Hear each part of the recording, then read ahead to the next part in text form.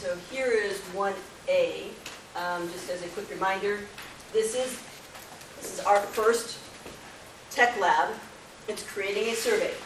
So again, if you go to Canvas, here's our Canvas site here. If you go to Canvas and you go down to Project Map 40, Part 1, this file I'm going through right now is this first file. Just download it, and you'll get this right here, all the directions. And then there's the Word files, the survey questions in the Word file. Or if you don't have Word, you can open up the text file there when the questions are in there. Also, if you want more information on creating a Google survey, there's a link to it there. So here's the deal. Go to Chrome, because it plays better with Chrome. Google Forms does. Go to Google Forms, sign your Google account, hit that, create a new form. We talked about this last class. Right? And then you're going to follow these directions, go to the untitled questions, start cutting and pasting these questions from this survey questions document into there, one at a time. You need to do all 30 questions because you're creating a survey with all 30 questions. Each of you, instead of going out there and getting 100 each, you're just going to get 4 each for all 30 questions. And then we're going to combine them so we have a nice good sample of 160 people with all 30 questions in them. All right, so you guys are each responsible for getting 4 of those.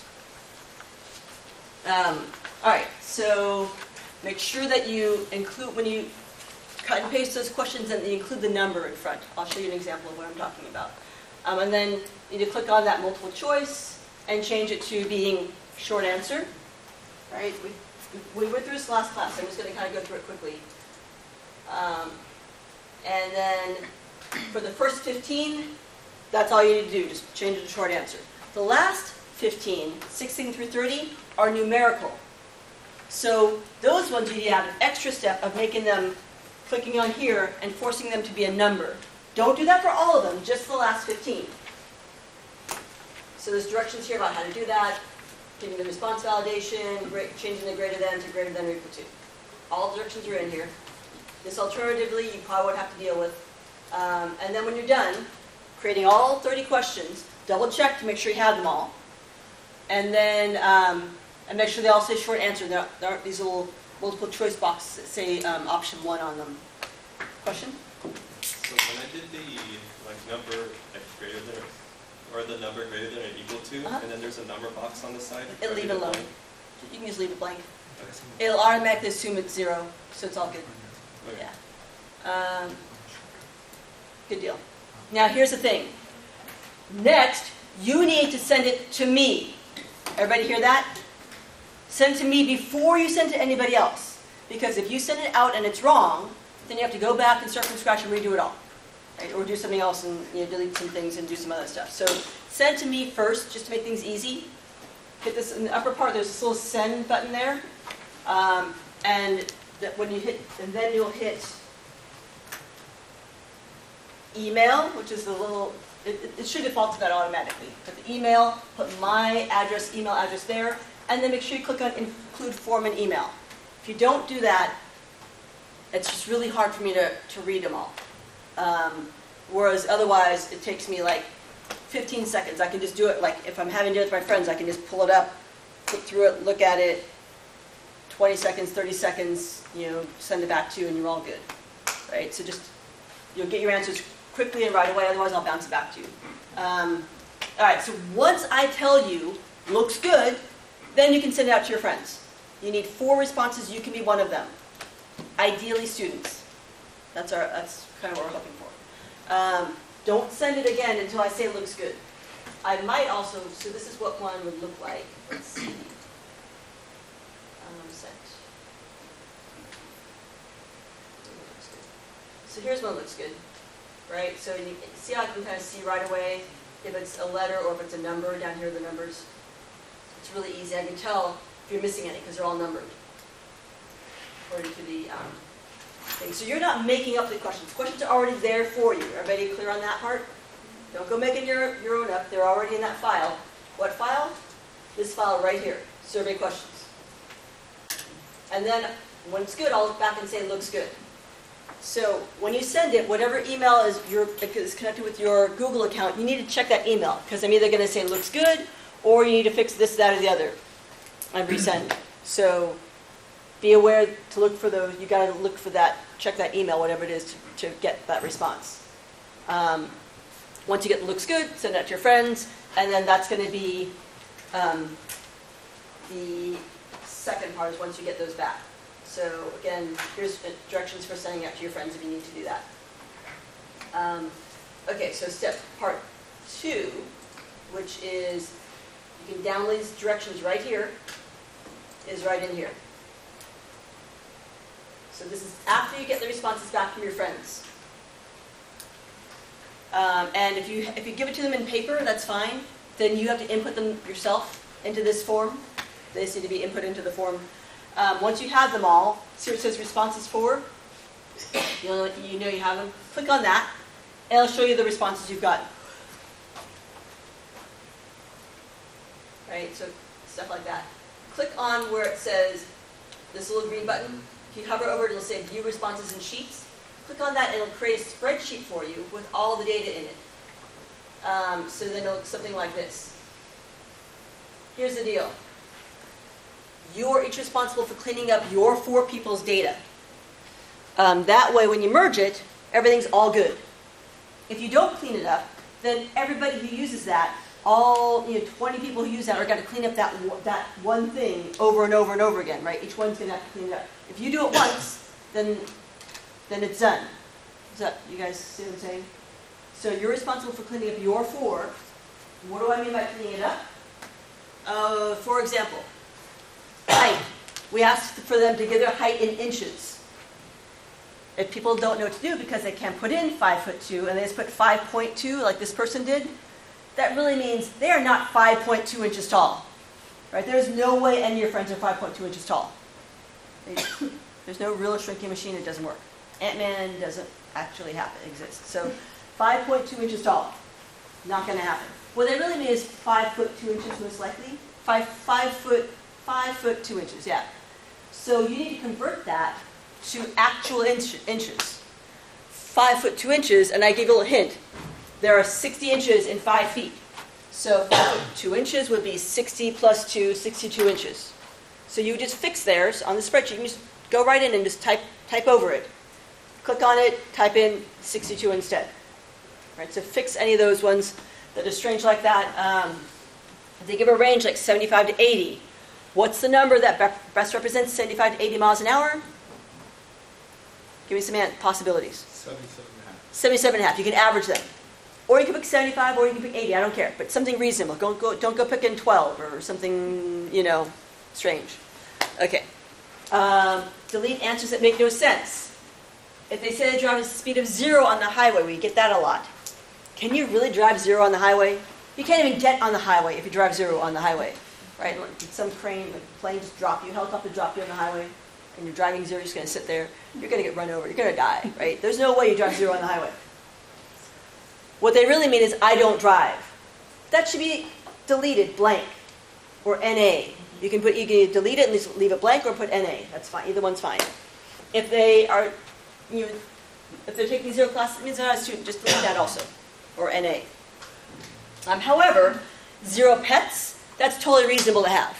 You can have 0 pets, and it really means, not that, you see what I'm saying? That's kind of a more reasonable number to have in terms of what we're talking about. If, for some reason, maybe they're normally a student and they're taking a semester off, then maybe 0 classes might make sense there also. If they just write something weird, like they say they have a height of 27 inches or 165 inches. 27 inches, they are not...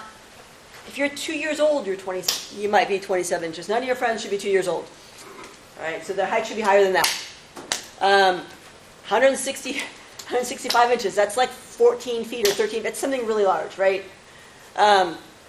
Yeah, no one is 12 and a half feet tall. So that's either fix it because you know your friend and you just guess at their height, or just leave it blank. Blank is better than a totally crazy, insane, wrong answer. Also, they'll do weird stuff, which I'll talk about. Like, they might say things like, what month were you born in? And I'll say, when the dog howled at the moon, right? Just delete that. If they're being wise jokers, just take those ones out, because it's going to screw up our data. Everybody with me on this? Understand what I'm saying? Okay. Shoe size at 2? No. They're saying they're taking 11 classes. No one's taking 11 classes here. Not in this semester. Maybe they mean 11 units. You should fix that. But no one's taking 11 classes. That's not. The other thing, too, is there's a part about income. And it says to the nearest, put your income in thousands. So if they're making $24,000, they should put 24 in there. If they put in 24,000, that means they're making 24,000 thousands, which is $24 million. None of our friends are making $24 million a year. If they were, then they should be taking care of you. I mean, so yeah. Okay. Once you clean it up, so clean up all the questions for all 4 of your people. Just double check to make sure they all make sense. Then you can need to add your initials in. It's pretty straightforward. Just go in there and if you click on one of them, if you kind of click around a little bit, you can eventually get it to a spot where, well, this is being difficult. You see how it showed up here as well? So look at this spot right up here. As I click different spots, that changes to wherever I'm on. So just change it. You can just click on that and change it there, and just add in your initials, right? And then once you do that, I'll show you something cool. Also, once you do that, if you kind of go here, see where I have the little hand, and if I go down a little bit, I get that little black X going straight up and down. Do you guys see the cross? Mm-hmm. That means I can left click and drag down, and it'll overwrite the rest of those. Which is kind of nifty. I'm going to undo that. Oh, I can't undo that. No! I've just screwed up some data. No worries. It's all right. This is a copy. So that's kind of the problem, is that if you screw something up, be very careful doing stuff in the master file. Your own file, mess it up, that's fine. In the master file, don't go changing stuff. Unless we talked about it. Because that's... if you change it and delete somebody else's stuff, it's just gone. You can't undo it. That's the only problem with Google Sheets. Is Excel, you can hit the undo button and it'll save your butt if you screw something up. Google Sheets, it's online and multiple people can access it. So oh wait, I might be able to do it there. Let's see if I can do it there. It's giving me something. Let's see if I can undo it. No. Totally not undoing any of this. Okay, no worries. So, I would say if you're going to do deleting things, maybe email me and let me delete it. That'd be better. So you don't overwrite, accidentally delete somebody else's stuff. Okay, so put in your initials, and then you want to highlight. See how the whole stuff here is highlighted, the entire row? You need to be on the number 4, 5, 6, 7. You need to highlight those. So be on number 4, 6. I'm going to left click. Oh, I can't do it. If I do that, it's going to try to move it. Try Control Z to undo. Oh, I'll try that. Control Z. No. Yeah, the problem is it's the worksheet. The worksheets, it doesn't the online stuff. So that works at home.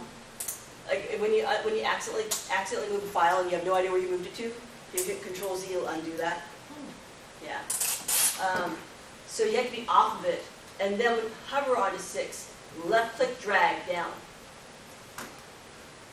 Do you see what I did? Okay, so don't be on 6. If you're on 6, I won't let you left click, drag, I'll try to move it. So be off of 6 and then hover on 6, left click and drag at once. Now I've highlighted those. You want to copy them from yours to the classes. So Control C, and then go to our classes, and you can just highlight just the first spot where it goes. Don't go here, because then it won't line up. Go right there, the first under A, column A, Control V, and it'll paste them right in.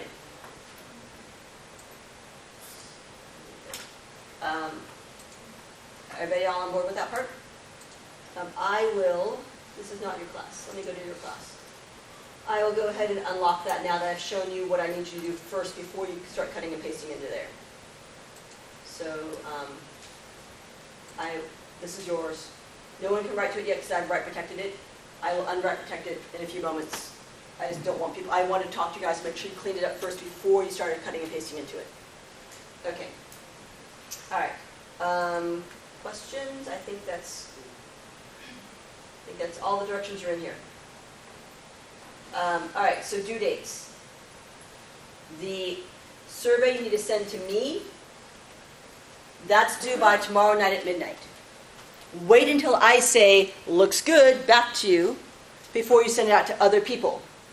Once you get their responses, and you need to do that, you need to get it cleaned up and sent out to people by this weekend. So make sure that you get it to me Wednesday, but pay attention, because you need to get it fixed and in good shape to send out before the weekend, because on the weekend you need to send it out, get responses. By next Tuesday, you need to have your data back from them, cleaned up, and copied into our master file. That's project part 1B, cleaning it up and merging it in with the rest of the classes. And once it happens, once you guys know that, I'm going to lock it so that people